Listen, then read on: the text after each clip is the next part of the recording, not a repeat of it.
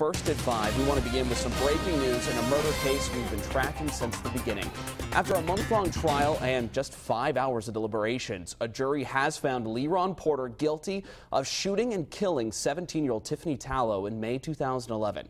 Let's get right to Eyewitness News reporter Susan Campbell live in the newsroom with those breaking details. Susan? Steve, prosecutors say the victim's family is satisfied with the verdict, but we've learned the defense has already decided to appeal the conviction. Friday afternoon, a lengthy murder trial came to an end, and Leron Porter was convicted of second-degree murder. Prosecutors were trying for a first-degree murder conviction. The fact of the matter is he was still found guilty. It's up to a life sentence. The jury did its job. We respect that, and we're pleased with the results. He's going to jail for a long time, and rightfully so. Prosecutors say Porter shot and killed 17-year-old Tiffany Tallow in May of 2011 after a feud between two families erupted on Federal Hill. Really, it was over two girls having a relationship with one guy, and it just escalated to something that it should never have happened.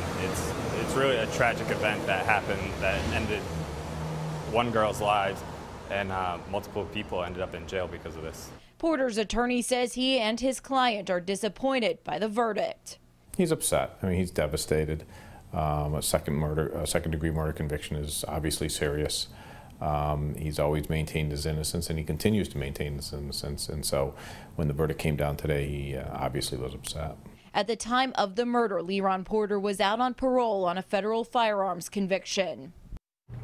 So far, a date for sentencing has not been set. Again, the defense is planning to file an appeal coming up new at 6. We'll tell you why. Live in the newsroom, Susan Campbell, Eyewitness News.